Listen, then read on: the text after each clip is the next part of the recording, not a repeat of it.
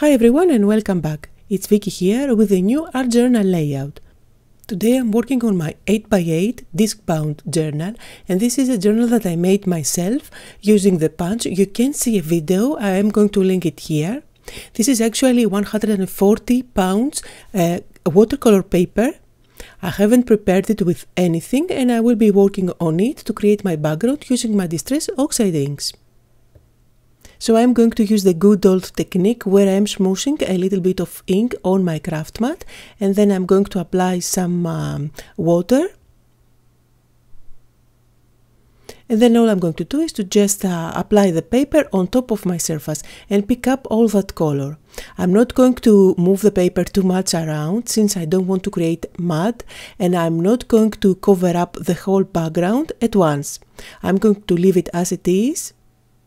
You can also apply a little bit of water directly if you want to move the color more.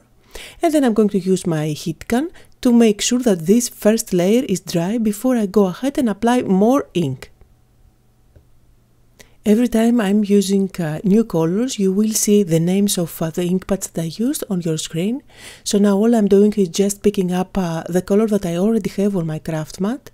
I am trying to some kind control where I want this color to go, so I'm trying to fill in all those empty spaces. Now I have cleaned up my mat, making sure that this layer is also dry, and then I will move on and add new colors. Now I am adding a layer of spiced marmalade, and again I am going to make sure that this layer is dry before I add the next color. Now my colors are quite light, so I want to darken up this piece a little bit. And I would normally video edit this and just show you the final piece, but I decided that maybe you want to see the whole process of me smoothing the paper on different colors. And I just wanted you to see that you can't really go wrong with that. You don't really need to think of the color theory. Just add color one on top of the other and build up your layers. Just remember to dry the layers in between. Now this is where I am going darker with my inks, so these are Fired Brick and Faded Jeans. And I even added some violet in the mix, and you will see how drastically these colors are going to change the look of my layout. Now even if you don't like what you get, don't be afraid, just go on and spray with water and add even more layers until you are happy with what you have. So this is where I had enough with this technique, and I decided to add a little bit of color directly with my blending tool in different areas. I'm not introducing new colors, I'm just working with the colors that I have already played with to create the background. The ink is transparent, so although it adds more color into my page, it doesn't cover up all the layers that I have built up until now. Now I'm going to darken up the edges, just because I always like to do that. I'm using my blending tool and I'm applying some vintage photo all around, and then I will add some splashes using the same ink. So all I'm going to do is to just smooth a little bit on my craft mat, and then I'm going to add a little bit of water and do the splashes with my brush. And I will repeat the same process of inking the edges with black soot this time. And as I'm adding black color, I'm not moving the blending tool as far as I did with the brown one, so I do end up having both those colors on my edges. And then I will go ahead and do the splashes with this black soot, just like I did with the vintage photo. And those backgrounds that I create with this technique and Distress Oxide inks are really my favorite. I just love this chunky look and all those colors that they are blending together. I think they look really magical. So now for my focal point, I will use this stencil by Darkroom door, and these are the large butterflies. I like that they give you the inside, so the mask as well as the stencil. And for my layout today, I'm going to use both the negative and the positive pieces of this butterfly. So first of all, I'm going to secure this stencil on top of my page, and I didn't want to have the whole butterfly at the center as you would normally do. Instead, I want to have only half of the butterfly, just to add more interest and something unique on my page. Plus, I don't want to completely cover up all those beautiful colors on my background. Now I have secured the stencil on my page with some tape, and now I'm going to color inside the butterfly with black gesso, and for that you can also use black acrylic paint. Now I'm trying to be as neat as possible here, so I will end up with a nice outline of my butterfly. I don't load up my brush with too much gesso every time, so that the paint is not going to seep underneath the stencil. But again, this is just an art journal. If something goes wrong, it's not the end of the world. And if you take a closer look, you will see that the edges aren't exactly perfect, but that's not a problem. I will show you how you can fix that later on. And now I'm going to use the actual butterfly on top, and I'm going to use some markers. These are acrylic markers that I have to add all the details on my butterfly. Now I do have the dilutions ones that have very fine tip, and I have a bunch of others that like my Posca ones. These are all water-based acrylic paints with different nibs, and they are all from my collection, and I promise I will make a video with all my acrylic markers so you can see the different brands, the different nibs, and all the options that you have. So I have also the Liquitex ones with chisel tips. I got those with chisel tips.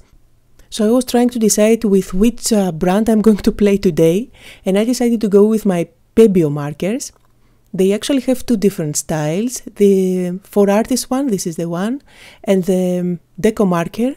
I will be using markers from the decoMarker line today. The for artist one actually is oil-based and it's quite shiny, while the decoMarker is actually acrylic paint and it is water-based, so I will be using those today. Now I would normally work with my big brush markers by Faber-Castell to add shading, but those markers have Indian ink, and that means that they are transparent, and that's why I love those for adding my shading. However, now I want to cover up black areas, which means that I need to work with something that is quite opaque. And you can see how these markers work. They are great. They are actually acrylic paint in a marker form. And you can see that I can move them with my finger. I can blend them easily. And when they dry, they are going to be permanent. As always, you will find links to all the products that I'm using today, as well as links to the decoMarkers that I'm playing with. You will see that these decoMarkers come in a wide range of colors, and you also have the option to pick different sizes of nibs. The ones that I'm working with now are the 1.2 size, and I think it's a great size for art journaling. But you will see in the video that I will make with showing you all the acrylic markers that I have, I try to get different nib sizes when I buy different brands, and that's just because I want to try pretty much everything. So anyway, I'm continue coloring my butterfly, and I'm using red, orange and yellow here, and you can see how vibrant these colors are. I'm just amazed of how that yellow rides on top of black. And you can see how vibrant that is. Now I'm going to remove the stencil, and you can see the beautiful butterfly. I'm trying to make sure that all the paint there is dry now before I go ahead and add some white details. For the white details, again, I will be using the same decoMarker in white, and you will see how lovely this rides as well. And I'm just going to add some dots, as well as do the outline of my butterfly.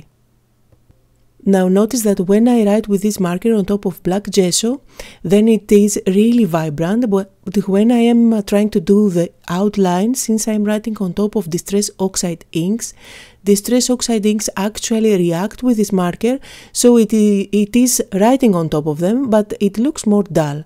But that's not a problem. You can leave the first layer to dry, and then you can go over it one more time, and it's going to look nice and vibrant. And just because I cannot leave this white marker off my hands, I'm going to add more details, outlining the inside of my butterfly. Now I'm going to add some stamping on my background. For that I'm using a stamp by Tim Holtz, and I'm using Coffee Archival ink. I'm going to stamp in different areas, just adding a little bit of interest at the background. I'm not going for the perfect impression. And I'm also switching stamps so I don't have the same repetitive design on my background again and again.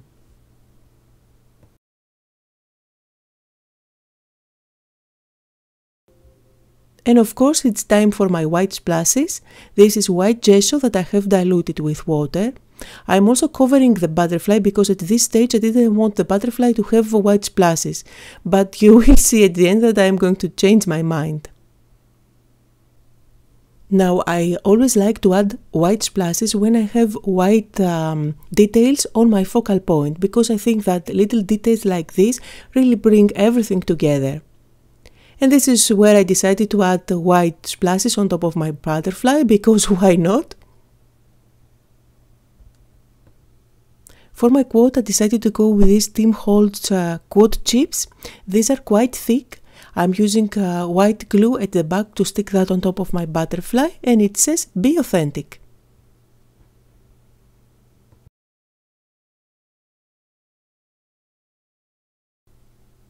As a final touch, I'm going to do some stenciling. I'm using black embossing paste, and I'm going through this stencil that has a lovely script on top. And my layout is ready. I'm going to put it back to my disc-bound journal, and I'm going to bring in the 6x6 one so you can see the difference in size. And that was the layout for today. I hope you had fun and got inspired to play with your stencils and your Distress Oxide inks. Here are some close-up photos of today's project. If you haven't subscribed to my channel already, make sure to do so, because this is the way to tell me that you like my videos and you want to see more. Thank you all so much for watching, and I'll see you next time.